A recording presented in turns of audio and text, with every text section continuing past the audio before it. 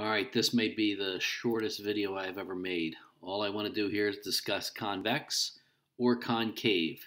And you'll see the definition there in words, but I wanted to just give you a little bit more practical thing.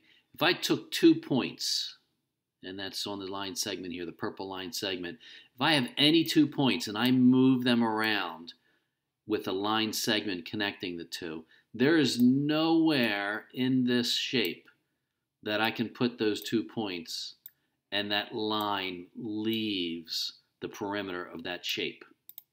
The opposite is this shape. I have my 2 points again connected with a line segment, but when I move this around, I can definitely find spots where the line does not leave the polygon. However, if I put 1 point there and I put 1 point here, notice that right here in this area, that purple line segment has left the polygon. It is outside the perimeter. That is an indication, not an indication, that is the rule, that it is concave.